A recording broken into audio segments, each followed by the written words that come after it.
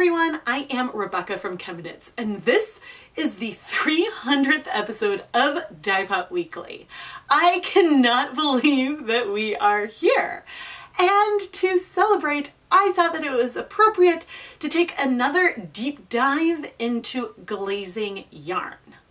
Glazing, a technique I do extraordinarily well by accident, and yet I really struggle to achieve this effect, this shallow layer of color on the yarn intentionally when I want it to be there. And so I thought today that we would set up some different conditions to try to maximize the glaze that we can see on a few different yarn bases, hoping that at the very least I learn more in the process. To get a thin layer of color on yarn, to get that yarn to strike really just on the very outside of the yarn, you want the dye to strike to the yarn really, really fast. But if you want that to happen all over the yarn, you also want that to happen a little bit slow. And so the balance here is something that I've struggled with for sure. But it does seem that leaving the yarn in the pot for a long period of time does help with a more even coverage, and if the acid is high enough, then the color will strike to the outside of the yarn. So this is sort of the starting point for where we're going to jump off from today, and then we'll tweak some of the other variables to see what makes a difference. Before we jump in, please make sure you're subscribed to the ChemKnits Tutorials YouTube channel, turn on your notifications, and while you're at it, give this video a thumbs up. But now, let's go look at the yarn we're gonna dye today. Today, we are going to play around with multiple different yarn bases. Specifically, some that are high twist, like Knit Picks Bare Twill and Muse, both of which are 100% superwash merino.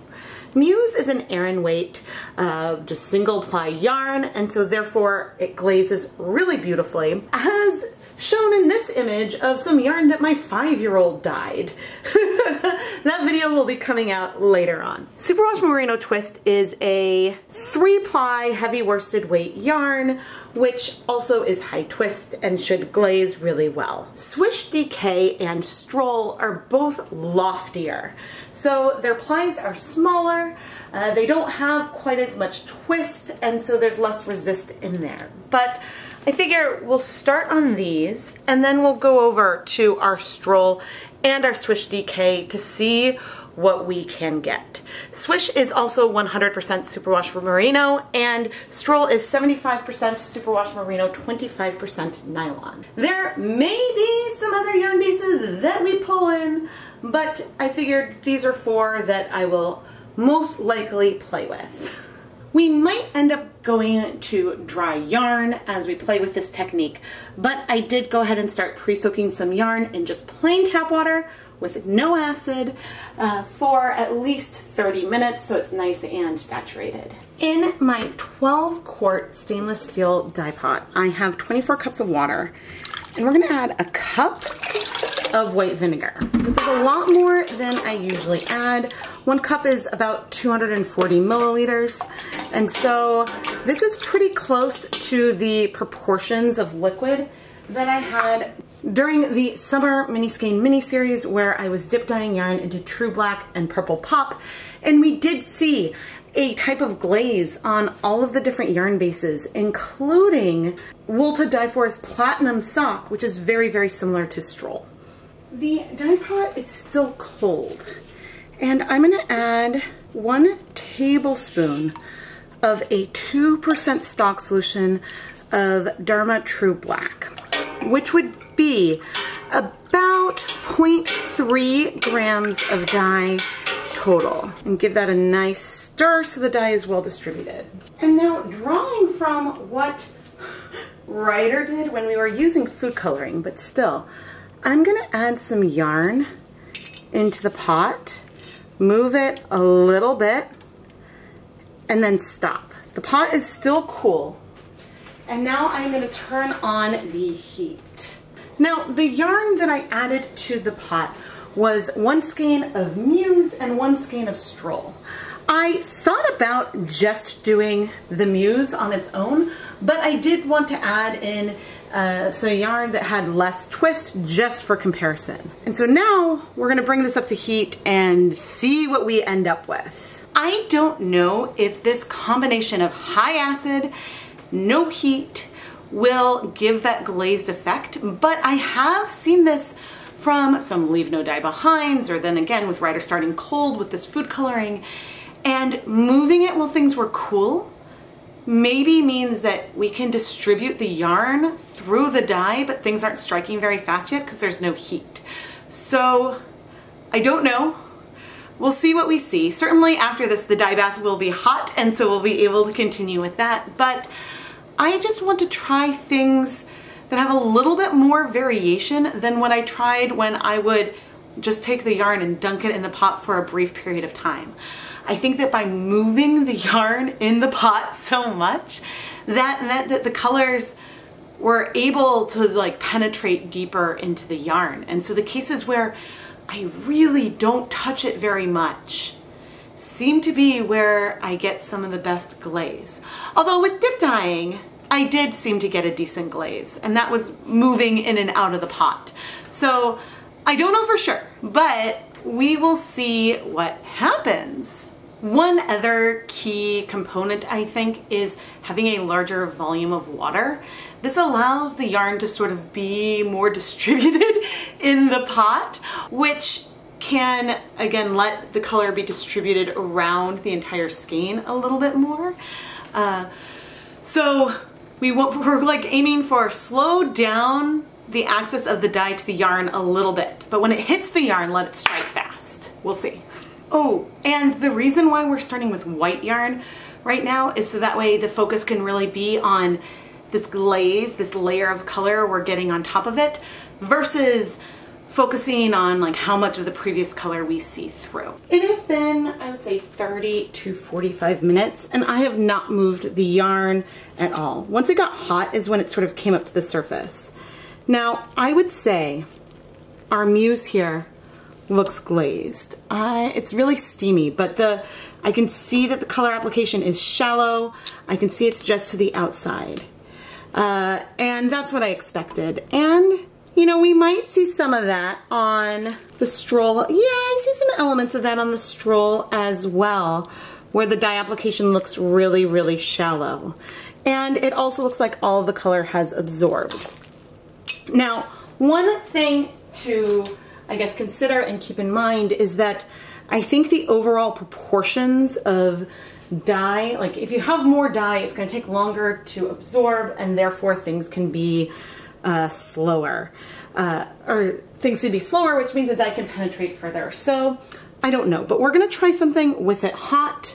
The dye bath is now hot. We will reuse the same dye bath. So I'm going to remove this and set it aside, because it's definitely been on the heat for a decent length of time. This time I am using a freshly made 1% stock solution of True Black, and we are going to add a 1/4 cup of it here into the pot. This is just twice as much dye as we had last time, because last time we were using a 2% stock solution. So right now we have about 0.6 grams of dye in here, and I'm going to come in with the same 2 yarn bases. Okay, we've got our stroll and our muse, and what I'm going to do is I'm dipping them in, not really stirring with the tongs, but I'm dipping them in, and now I'm going to leave it. And we're going to let this sit again for about 30 minutes, and I'm not going to touch it anymore. I have a feeling that because there's more dye, we will see more color penetration, but I'm curious if we will see some visible difference between this and the first one. But I do wonder if one of the mistakes I was making originally was not letting the yarn be in the pot long enough. Because even when there's not very much color left, somehow putting it in the pot and just letting things sit seems to help a bit, I think. So we'll come back in about 30 minutes. It has been 30 minutes, and I do see what looks like glazing to me, certainly on the muse, and maybe even to the extent that you see it? It does look fairly shallow, maybe on the stroll as well. I'm gonna go ahead and leave it in the pot a tiny bit longer, but the Muse, and once things are less steamy, we'll compare it all. The Muse definitely seems to have it. So I'm just gonna leave this in the pot for a little longer, then we'll remove it and do a third attempt with these two bases and black. Our heat here is still on low, and I am going to remove the yarn. Ooh, hot. So we definitely have uneven color coverage. We've got a tonal for sure, even if we see some glazing to it. And part of that is because it's hot, things overall are striking a little faster. But again, we'll take a closer look once things are no longer steamy. Once again, we have a hot dye bath, and I am going to add a 1/4 cup of our 1% stock of True Black. So the same amount of dye that we had last time. And I do want to come and stir things up here in the pan. And we are now going to add dry yarn. And I'm going to use my tongs to help me add the yarn here into the pot. Now we might see less even color coverage from what we've seen in the past, just because the yarn was dry to start with. And actually, I suppose the yarn might technically soak up a little bit more of the liquid as it soaks in. But now I'm going to leave this to sit for at least 30 minutes. I'll turn up the heat a little bit, and we'll see what we get this time. Now, I have no real way of knowing that this third scenario will be different than the other two.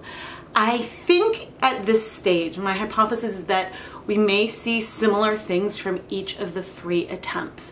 But the main difference from what I'm doing now versus some of the past videos is that I'm adding the yarn and just letting it sit in there to soak up the color slowly versus trying to just do a very quick dip and really trying to limit the access of the dye to the yarn. Because I think it must have been another video where I feel like the yarn mop, it's like, this feels more glazed than everything else. Why? So I'm trying to like, okay, if I'm putting these in to just soak up the color, let's see if we notice any extreme differences from starting wet versus starting dry. Of course, there are other variables that we could play around with for sure. But I think one of the biggest differences when it comes to getting something that feels like a really nice glaze, where you feel like, oh my gosh, this is really only hitting like unevenly just to the outside, I think that it really does depend on the yarn base that you're picking. So even though there are more variables that we could explore here, I think I'm not going to explore other ones today. I think that I will leave it here, and then based on what I think of these 3 examples, I'll use that to go and play with glazing. I've also mixed up some dark navy, so I have that on hand, and we'll just play. This is our dry yarn that we added in, and then I have really not touched. And ooh, so I think that I do see a bit of what feels like glazing, but actually the color does feel, and I'll compare it to the other one, it feels a little bit more even overall. I think that as we start adding dry yarn in and it quickly soaks in some of that liquid, it's also soaking in that dye more towards the center. Where if the yarn has been pre-soaked and has some water sort of in that center already, it's not acting as much like a sponge to bring in that liquid. So that is very interesting. But I'm gonna go set this aside to cool for a little bit, so then we can look at the 3 cases together. While we wait for that not to be steamy, let's do a mystery color. In this jar, there is some of that black dye that I've been collecting along the way, and a little bit of navy. And also, here is some electric violet that I have rinsed off of my fingertips from another video. So we're very much in like a leave no dye behind territory here, but using the same dye pot we have been using all along. Which granted, the water volume has gone down over time, but I'm coming in with a skein of this twill and putting it in, dipped it in, and now we're gonna let it sit. And we'll see what that color does, and then maybe we'll do another layer and add more color or something, but we'll just sort of see what happens here. And I'm gonna let this sit with some heat on for about 30 minutes. And then we'll check back. Someone recently asked me if you can have a dark color and then glaze it with a lighter color. And the reason why that might be really, really hard to do or see is that dyes are additive. So if we start with a deep gray base and then try to glaze it with, say, peach blush or frozen, both of which are colors that can strike really, really fast, you won't necessarily see that color on top of the black. So even though there might be a glaze, you might not see it because there's not a way to lighten color. Like if you add, say, like white acrylic paint on top of a black base, you can probably still see that white. It's not gonna blend because the dyes aren't opaque when they go onto the yarn. Okay, I think we've soaked up a lot of this color. I don't know. There's definitely like a particulate in here, so that's why I'm sort of seeing if that comes off. This does feel glazed to me though. And this is a skein that there's not a lot of color in it at all, but I think that adding it and not moving it, we've got some really, really shallow color on here. But we'll look at that more when it is dry. I think I will leave this one here instead of adding more color to it. I feel like this video is also going to be a really good example of how a technique that works well for one person may not work as well for someone else. But right here we have 1, 2, and 3. 1 where we started cold with pre-soaked yarn and less dye. Then we went to more dye starting warm, but the yarn was still pre-soaked. And then finally, the same conditions as here, except the yarn was dry. And the dry yarn gave the worst glazed effects by far. I mean, even looking here, the color there looks surprisingly even. I did potentially move the yarn more in the pot. That is a variable I am not controlling for very, very well, so I want to acknowledge that. But looking at our first yarn, we have deep color here that has just been applied to the surface. This is that perfect glazed effect that I love. Actually it is pretty deep. It is pretty dark on a lighter base here on the Muse.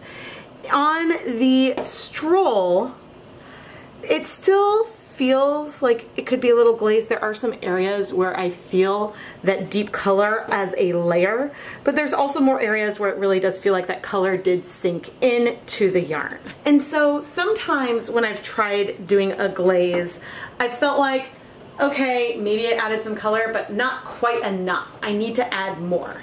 So that's another reason why I increase the amount of dye when going to the second scenario. And here, I think that the colors are way off right now, but I think that we still have something that feels very glazed to me.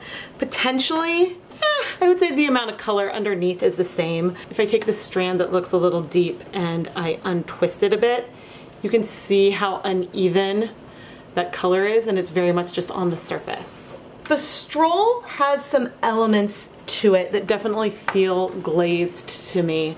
I think that seeing this with another color underneath it, like a pink, might be a little bit easier to see, like when we did the purple pop and black mixed together.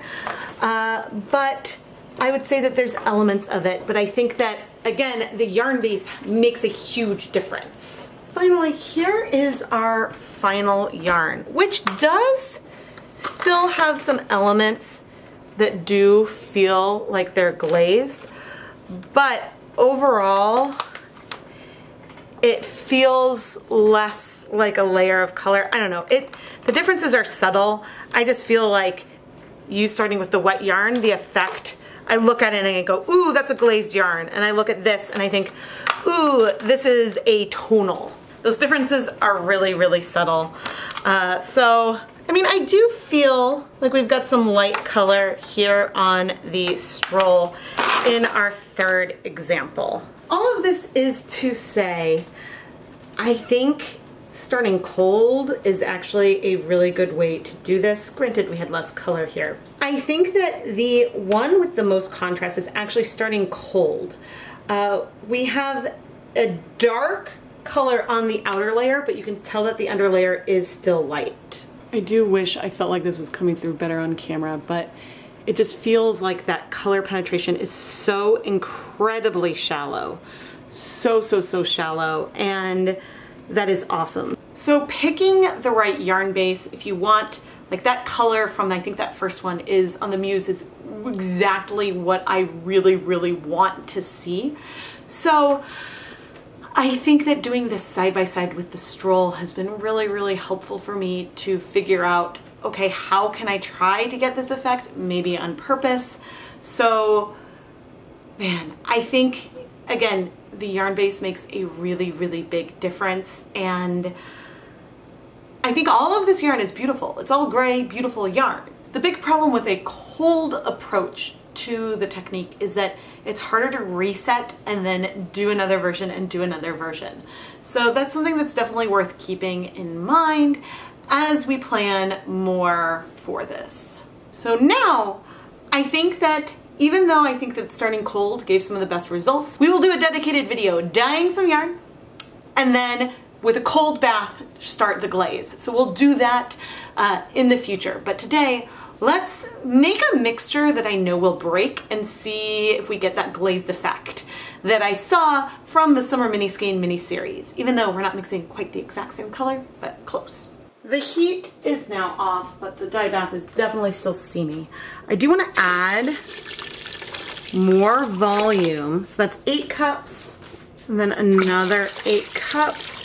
I actually really wonder if the volume changes over the course could have had an effect as well, although the color in the last one was pretty even, so I don't know. And now I'm gonna add another, not quite whole, but almost a whole cup of vinegar to just redo that acid. And I would call it not hot. It's definitely a warm bath though, even with adding that cool water.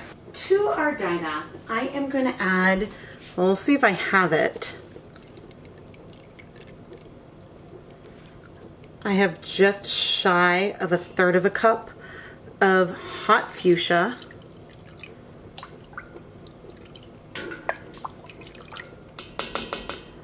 I may rinse out the bottle and add that last little bit to here. And then I'm coming in with 1/3 of a cup, or about 80 milliliters of a 1% stock solution of dark navy. Now the color we have in here is very purpley, but we might see some breaking. I actually don't know. I don't know if this will work. All right, now I want to come in with 300 grams of yarn. The yarn has been pre-soaked. I'm sort of going to dip it in and move things open a little bit to dip in just a little bit of a wiggle.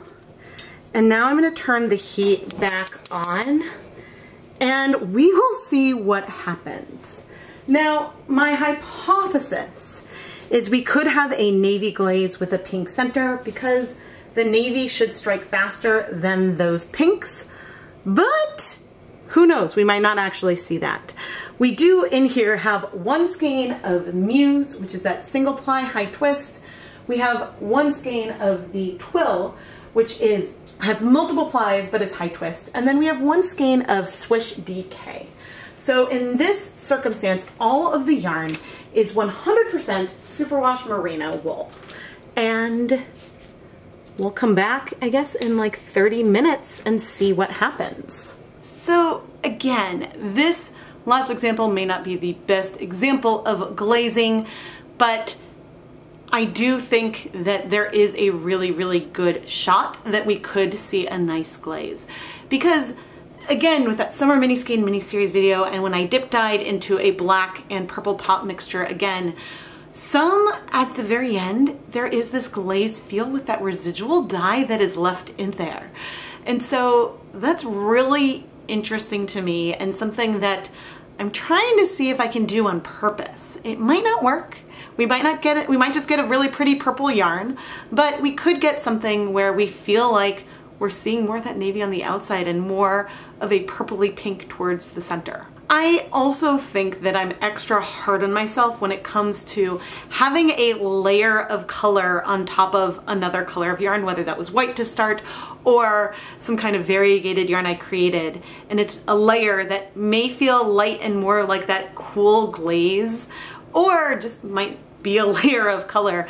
I can be a little bit harsh. And so I think that you can call, I don't even know if I'm using the word correctly. And so if you can just call a glaze, like, okay, I'm gonna add just a little bit of black or a little bit of navy, which really isn't gonna have black on top. It would be more of a gray, but doing that as a layer of color to overall tone things down.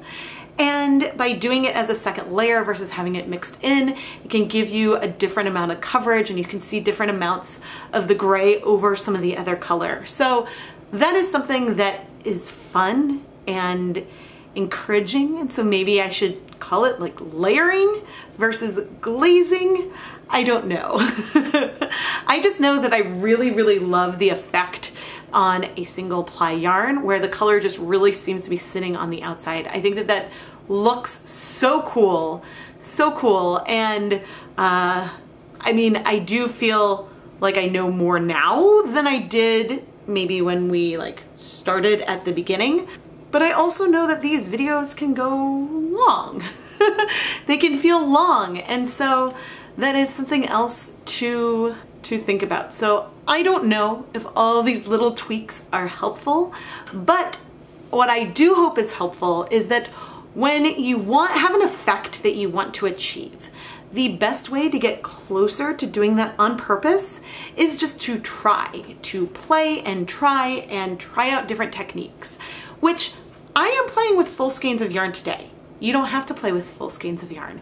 You can play around with all these different techniques using mini skeins and small volumes of yarn, so then you can have 100 grams of yarn stretch for more experiments and projects as you play around with techniques.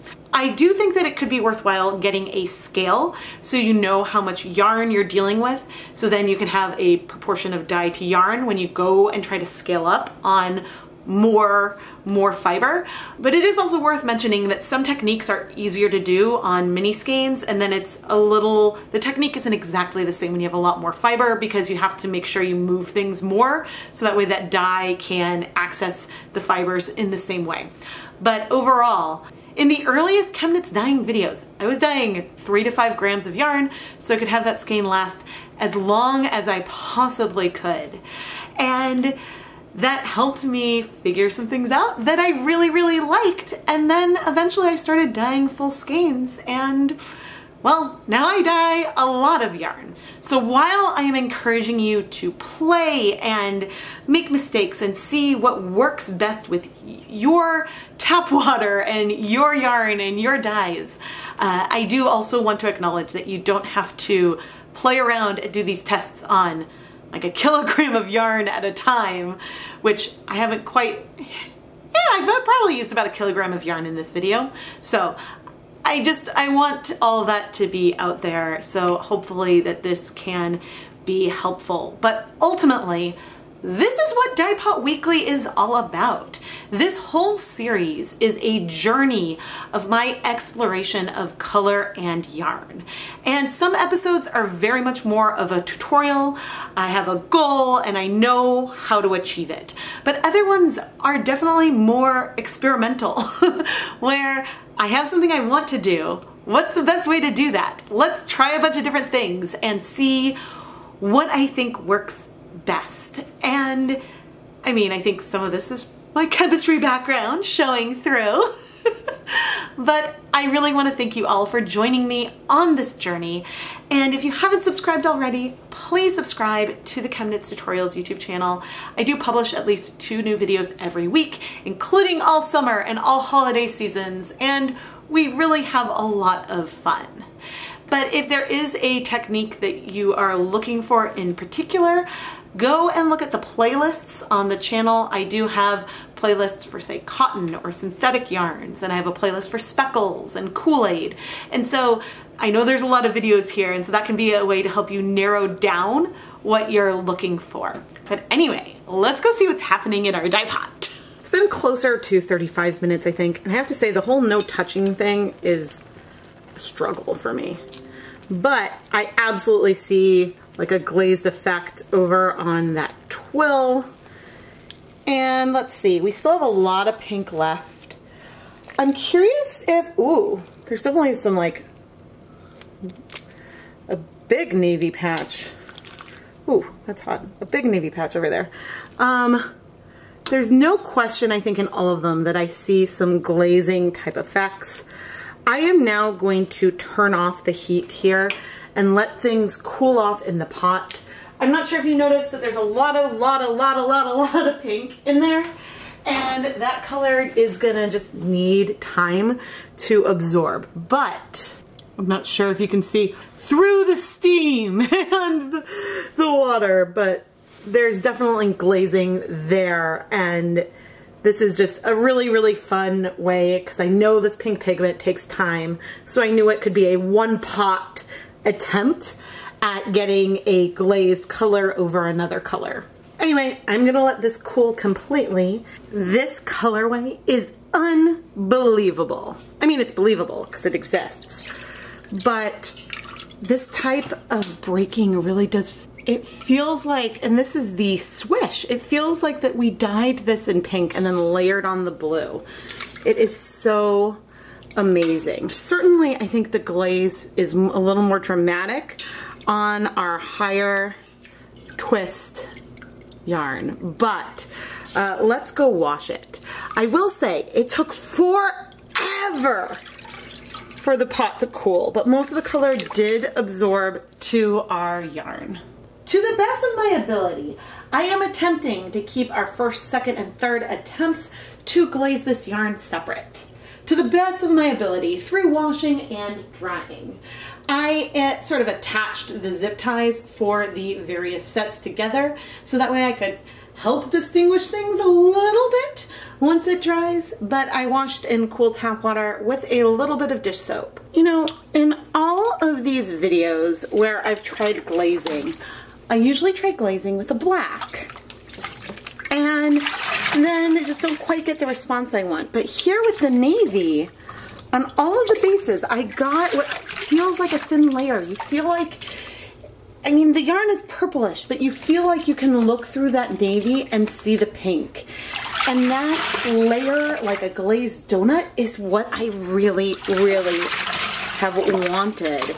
And so maybe thinking back to the times when I've accidentally received a gorgeous glaze, I don't know if any of the accidental ones have been with black. I think it's been with other colors. And so maybe that is the secret and something I need to consider moving forward. But got a little bit of dish soap, so I'm thrilled with this. The one downside of this color is that it takes so long for a pot with so much water in it to cool. So I don't know the best way to mitigate that.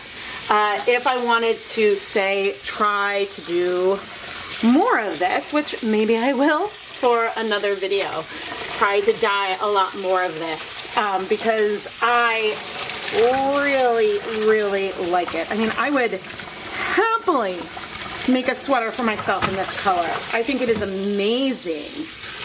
So, interesting. There is minimal pink coming out. So I'm gonna go ahead and rinse this a couple more times and then put it through the spin dryer and hang it up to dry with the rest of the yarn. But this is a success. And I did it on purpose. Here are the 3 main glazing attempts, where we had one where we started cool and we had a little bit less dye, so we got a paler color overall. 2, we started with a warm dye bath and had a little bit more dye, and both of these had pre-soaked yarn. And then our final example, we started warm but with dry yarn and the same amount of acid as this time. Looking at just the Muse, which is 100% superwash merino, single ply. This was our first example, and I mean, look at some of this glaze. You can clearly see the white underlayer of yarn beneath this gray, really shallow layer of color. You can also see it really well when we had the hot dye bath, a little more acid. It is a tiny bit more subtle. I think that the glaze isn't quite as dramatic in some places, but I think starting with pre-soaked yarn, and I would try starting cold again, maybe even with more acid. I think that something somewhere between the two, starting with pre-soaked yarn, worked really well. What didn't work quite as well was when we used the same amount of dye in these two cases, but over here we added dry yarn. I think if I were going to take a strand of this yarn that started out dry and open it up, you can see there is some uneven penetration there, but overall the color went a lot deeper here. I just fixed the color balance so you can see the depth and the hue in here.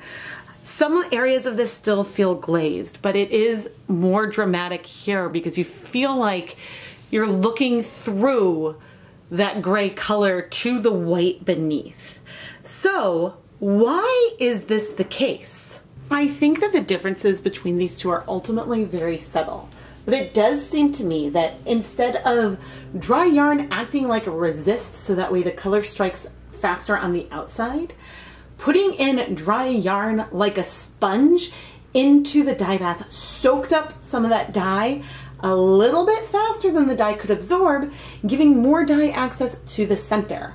Whereas if there was already some liquid in that yarn, the dye didn't immediately go in and replace that liquid that was already present. At least that's my hypothesis. And again, the differences here are really, really subtle. I definitely still think that we have something that you could call glazing here, but to my eye, this one gives you more of a feel of what that underlayer looked like. I think these same trends are true with the stroll, but since this has thinner plies and is a bit loftier overall, the dye has an easier time accessing the yarn and binding. But I do feel like we have a bit more shallow penetration when we started with the pre-soaked yarn. I do absolutely feel like a glazing effect here. You can feel, if I open this up, you can see that we have uneven color penetration. It was striking to the outside. It's just really, really subtle. And I think if I had a color under here, this glaze could tone down the overall colorway, but it might be harder to see and feel than in the Muse base. With more dye and starting hot, I think I feel a similar thing, but the dye definitely did penetrate deeper. And so I still, parts of this I would look and be like, yeah, it feels glazed. I think it's hard to film and photograph grays and black. The final colorway doesn't, I would probably just call it a tonal. I wouldn't pull this yarn out of a dye pot and go, ooh, that looks glazed, if I was a surprise from a leave no dye behind, in the way that I would these other two. But I do think it is the most obvious, I would say, here in the first one, starting cold. The differences between these three is ultimately really, really subtle. But I do think I've learned so much from this deep dive, especially compared to the last time I did a deep dive. I got really lucky the first time I ever tried glazing because I used Hawthorn as the base, which is a higher twist yarn. But I knew that I wanted the colors to strike quick and shallow, and so I was trying to go with a really, really fast dip into the pot. But over time, realizing that if I have a condition where the dye will strike overall a little bit slower. That means I can get more even coverage all over the skein. But I eventually, and especially through this video, have realized, because from accidental results, that having a high acid and large volume of water means that as soon as the dye molecule comes into contact with the yarn, it strikes really quickly. But overall, it takes more time for the dye to reach the yarn to begin with more water, which allows us to get more coverage over the entire skein. Because some of the issues I was having was that the glaze would be extraordinarily tonal, and I didn't want it to be like perfect, even glaze, but I was like, how do I get this feel more even? And I think the large volume of water is the answer. Large volume of water, high acid, these are some of the best results I've ever had. So I took these lessons that we learned and a colorway that I know would break to see how we could do this. And bam! I am so unbelievably happy with how this turned out. I mean, this is incredible. It's a pink yarn and it has a super shallow navy pattern on top of it. On our Muse base, Superwash Merino Twist, and even our Swish DK. All three of these bases are 100% Superwash Merino, with our Swish DK being the loftiest, the least amount of twist that we have. And this absolutely feels glazed. It is awesome. And the coverage of the navy is also really, really good over all of these skeins. I think it worked the best on the Muse, this single ply yarn, but it still worked great on the other two bases. And the reason why I tried these three is because I got yarn that felt very, very glazed using a black and purple pop combination from the Summer Mini Skein mini series. And I was like, okay, this worked. Why did it work so well here and not always other times? And so I tried to use that information to help me create something with intent. And well, I guess I should say I've already done this type of colorway, this navy and pink colorway. I've tweaked it a little bit. I've already tried it again. I want to create this colorway for a sweater. That is a goal, but that is for another video. We did also have this yarn mop where we have, it's almost a pastel, it's a purple gray kind of color. There are elements in here that do feel really glazed. It feels like that color is just on the outside, but given that the yarn is so pastel, I think that it's hard to see. And so if we had really saturated colors underneath it, that would therefore be really hard to see and to measure as well. So I think this yarn is beautiful, and I think it does also help respond to a question where, can you glaze a bright color with a pastel? You can. It may not make a huge impact, but if you have, say, a neon orange yarn and you want it a little bit less bright, over dyeing it with a little bit of blue or a little bit of purple might not change it in a huge way, but could just tone down that brightness just a tiny bit. I would say this is at least my third deep dive into glazing yarn, especially if you consider things like the Hanukkah special, and then the follow-up to that episode where I wanted to try to take another look into it.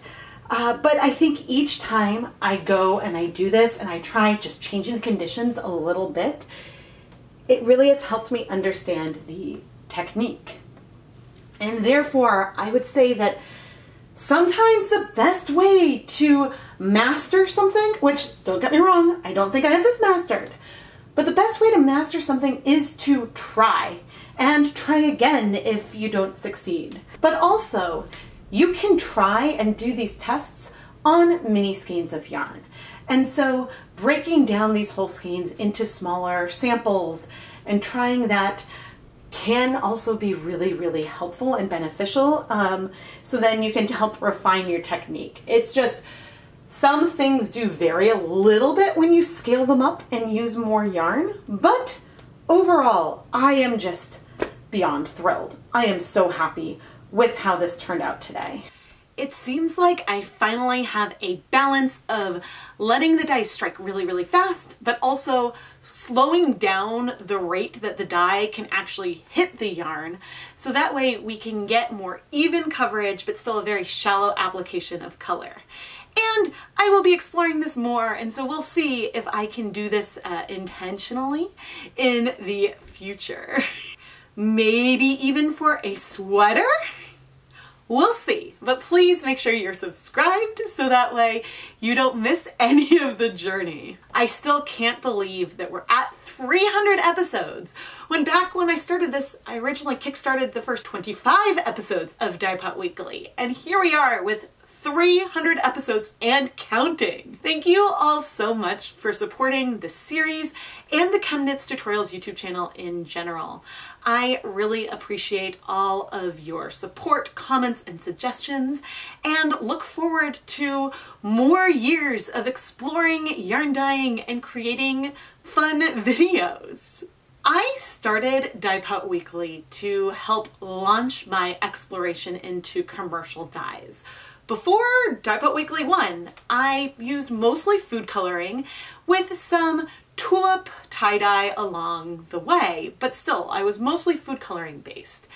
And I can see how much I've grown, both in confidence but also technique, over all of these videos. And I really, really appreciate you joining me on this journey, on this exploration.